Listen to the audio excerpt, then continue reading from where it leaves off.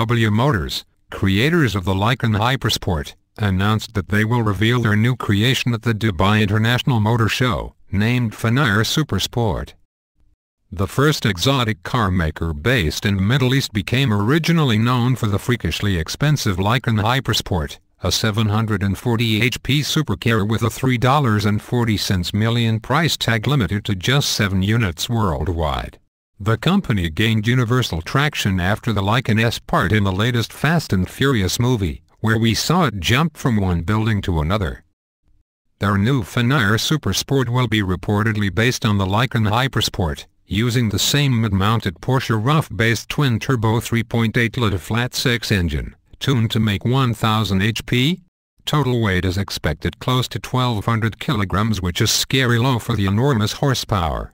W Motors says that, the earth will shake violently, trees will be uprooted, mountains will fall, and all bines will snap? Okay then.